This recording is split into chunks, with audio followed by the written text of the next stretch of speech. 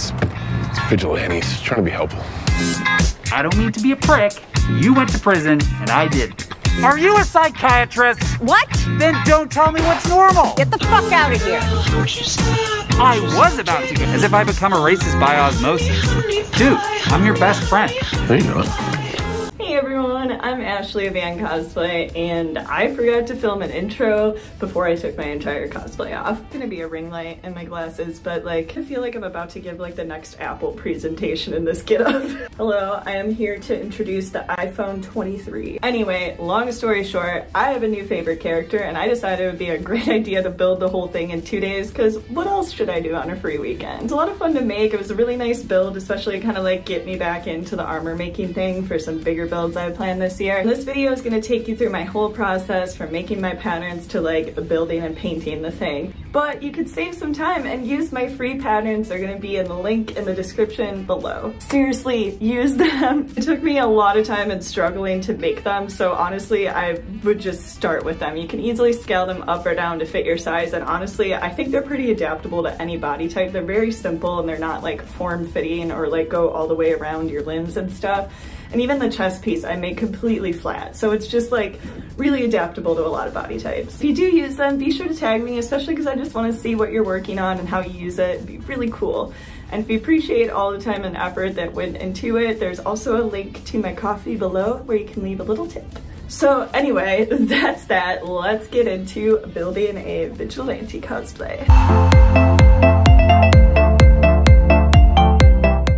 Alright, I got right into this by making patterns directly on my body. I do this by wrapping whatever part of my body in cling wrap and then either putting duct tape or, oh my god, what's it called? Masking tape. I prefer masking tape because it's easier to draw on, but I put that over top.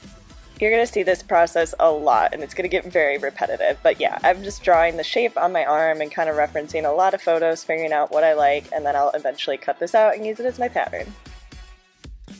Very carefully, I cut that little cast thing off my body and I can flatten it out and cut out this shape here that I'm going to use as the pattern for like the little wrist guard thing. I won't go this far into detail on every single piece because this is seriously repeated for like every small piece that isn't like the chest piece.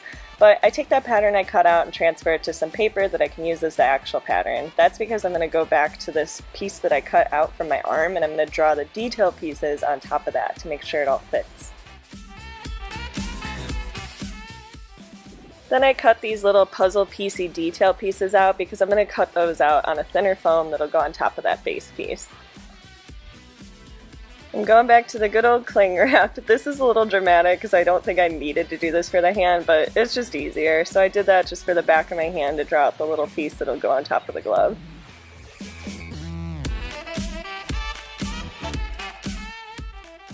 And once again, I'm transferring that pattern to paper before I go ahead and cut out the detail shape on top of it. And back to the cling wrap again. Like I said before, this is repeated a lot, but I'll just show this again and breeze through it.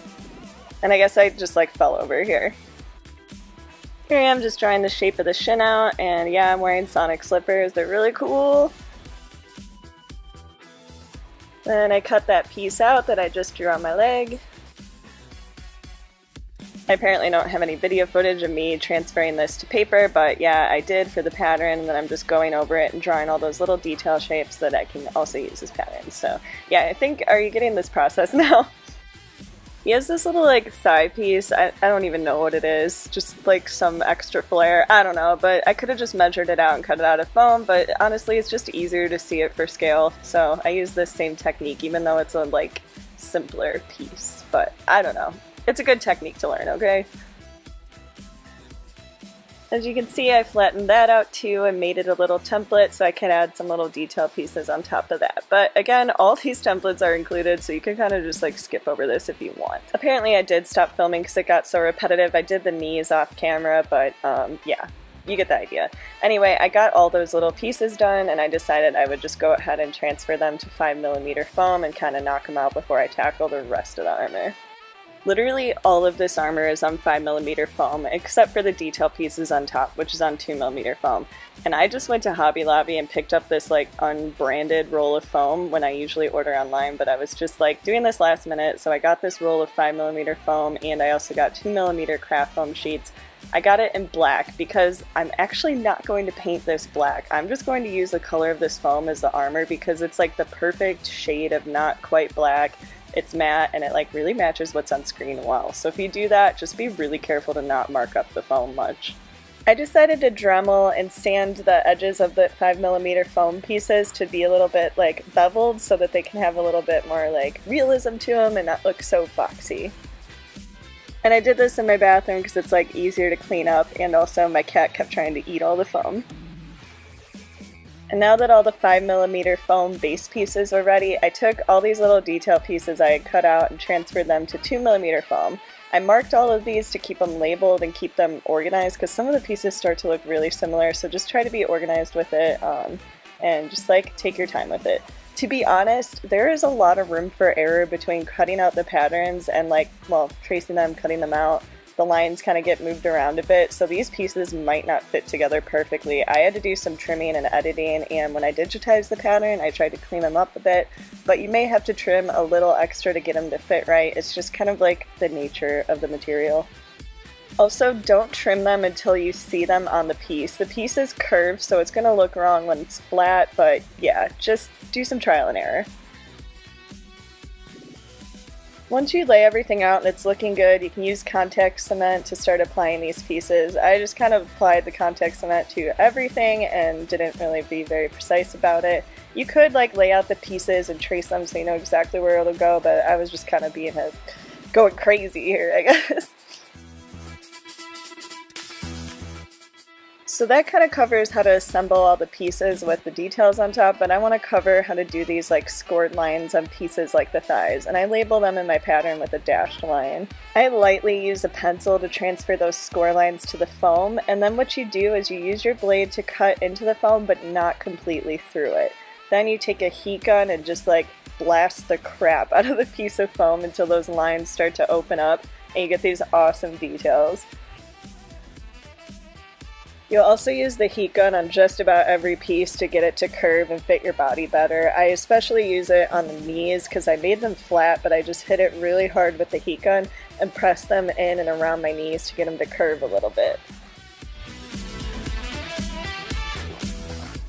Then for strapping all these pieces, I used like multiple yards of elastic for it because just about every piece needs at least 1 or 2 strips of elastic, and you'll just measure it out on your body and take your time with it.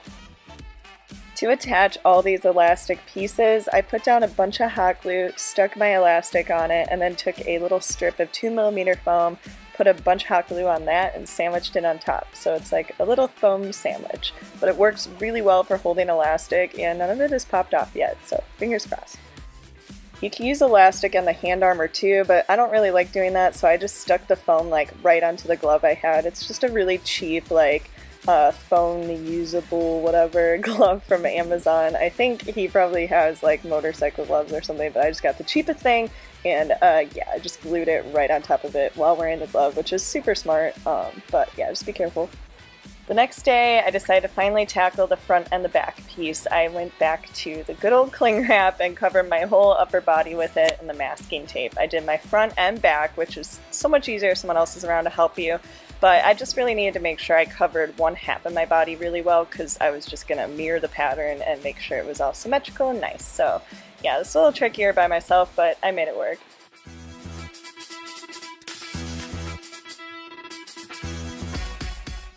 Like I said, I was only going to do 1/2 of this and mirror the pattern, so I drew a line right down the center and tried to roughly draw one down the back as well, and then I just marked out the general shape that I wanted this to be. I tried to make it as accurate as possible, but obviously I've got a little bit more in the bust area, so I had to adapt it just a little bit, but honestly I think it's still pretty true to what the actual design is, and I did make it flat, so this can work on just about any body type. Oh yeah, I should mention I was wearing like my undersuit for the actual costume under this, which is just a basic like thermal compression shirt, nothing fancy, and I very carefully cut myself out of it.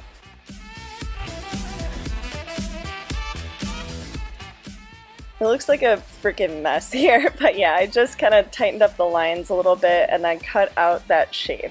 So I was trying to figure out how exactly this went on, but there is a scene in the show which I think every character should show how they take off their armor from here on out, because it made it so much easier to figure out. But he literally takes off all of his armor like by pulling it forward. So I realized that the back of the armor is open, everything else is like one continuous piece, and I think it is like closed with a zipper, but that's a little hard for me, so I did a different attachment. But yeah, the idea is that this is going to be one whole piece and the back is going to be open. I transferred this flat pattern to my 5mm foam, and then you'll see I flip it over and mirror it. It connects in the front, so that way the front is going to be solid and the back is obviously like kind of splayed and open, but yeah, you'll see the shape of this. Also, in the patterns I digitized, I just made it one whole piece, so you're not going to have to mirror anything, but this is just for reference if you want to make your own. And then I just cut everything out all regular, but I do want to draw attention to the neck area. It's marked on the pattern, and I want to show you how to do this 45-degree angle cut, because this is how you attach the little collar piece. So you're going to want to hold your blade at a 45-degree angle when you cut this circular neck piece. You're going to want to kind of like, God, I don't know how to explain it. You angle it inward to the foam, so essentially when you pull the foam out, the cut is going to be like, it'll be beveled underneath, if that makes sense. You'll see how I'm like holding it. I'm so awful at explaining this, but yeah, you're going to hold it at an angle like facing into your armor piece. Yeah, I think it'll make more sense shortly when I show the collar. And here it is, cut out and in place, so you can already see that it's starting to look pretty cool. The heat gun like comes in clutch on this thing. Obviously it was just a big floppy piece, so I heated it up a bunch and like started to form it so it actually fit to my chest and my back. I didn't make this, for lack of a better word, I did not make this booby armor, but I did use some heat and like curved it around the chest area so it wasn't like sticking up all weird, but I don't know, depending on what you like, or like, yeah, your body, you might want to do it just so the edges don't stick out, but yeah, I don't know, this is my way around doing it. I don't like booby armor, but this looks cool. And I just used a bunch of tape to close up the back for now, that way I could pattern out the collar and just like get a better idea of what I was working with. So this was the little collar piece I was talking about and why we cut the 45-degree angle. I'm already giving all these patterns to you, but if you make your own and need to pattern your own collar, you could take a piece of paper, put it on the inside, and use some like sewing pins to just stick it in there and then trace the shape of your collar.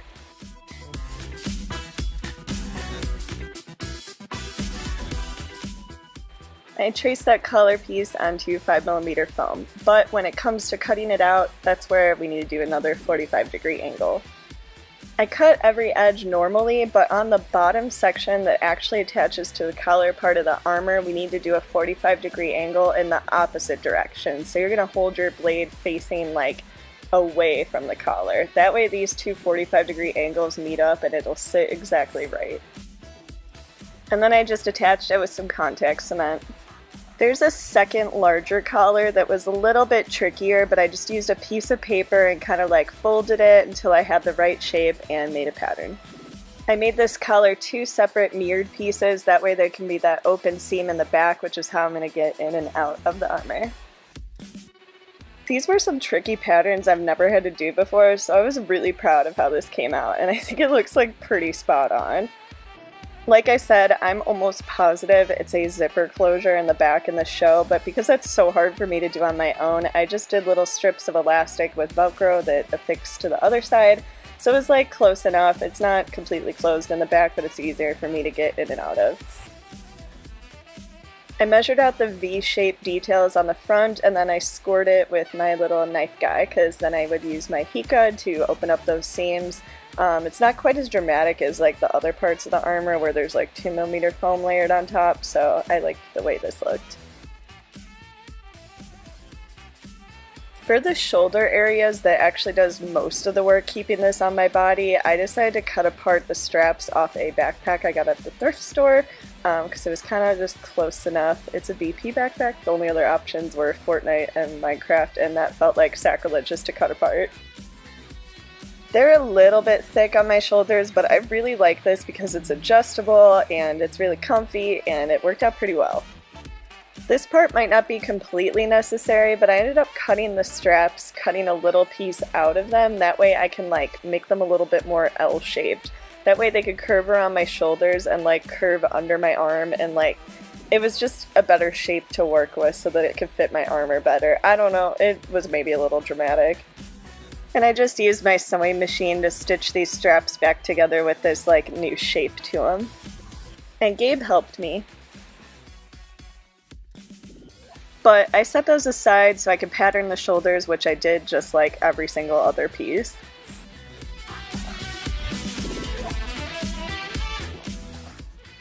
Yeah, I don't have much to say here because you've seen me do this process like 20 times already.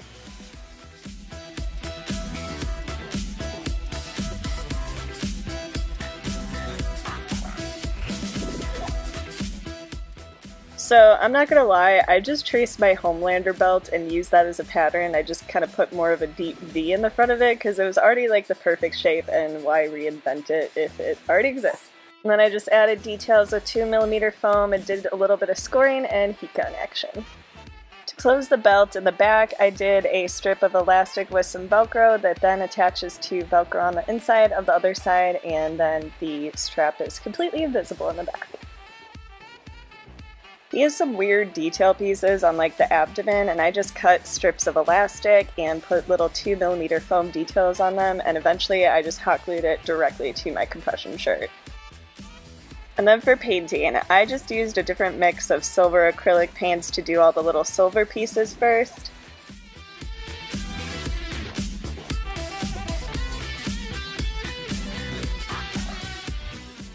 And then I dry brushed some black acrylic paint over top of that to make it look a little like tarnished and weathered. For the rest of the armor, I used Plaid FX smooth satin, whatever, smooth satin finish? Yeah, in blue and white. I don't know how I feel about this paint just yet. I love the blue, the white was tricky. I probably should have primed it first for the white, but I ended up doing like 4 or 5 coats of the white on all these raised details, and I did it really carefully. I just kind of had to be more patient than I was wanting to be. But it does feel really nice to finally see these white detail pieces against the black. It makes all the hard work like finally pay off.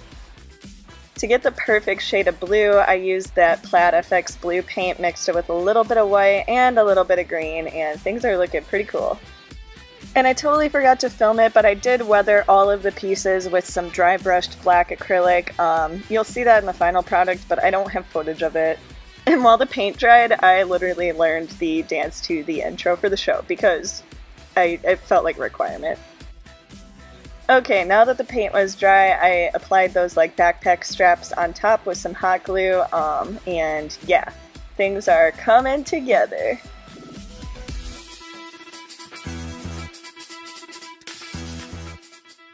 I basically glued these backpack straps onto the armor backwards from what it would be on a backpack. So as you can see, I put the little tiny pieces up in the bottom of the front, and I left the adjustable parts because this made it really nice to get the armor snug on my body. It's really comfy. I hot glued 2 mag pouches to the front, and okay, look at this. Look how cool the adjustable part is. Just like strap that baby on nice and tight. It's so nice. The mag pouches are a little large. I can't tell if it's just because I'm smaller or I don't know. I got the cheapest ones I could find on Amazon, and it's fine with me for now. And I did attach the shoulders to the chest piece with a little bit of elastic. They fit pretty snugly, so it didn't need a super amount of attachment. And then I just hot glued those little pieces onto the front of my shirt, and like the whole thing was done. I'm so freaking happy with this armor. I think it turned out really clean and it looks really nice. I like how it adapted to my body too. It's just really cool. Oh, and James Gunn liked it too, so I guess I have that validation. Wait, no.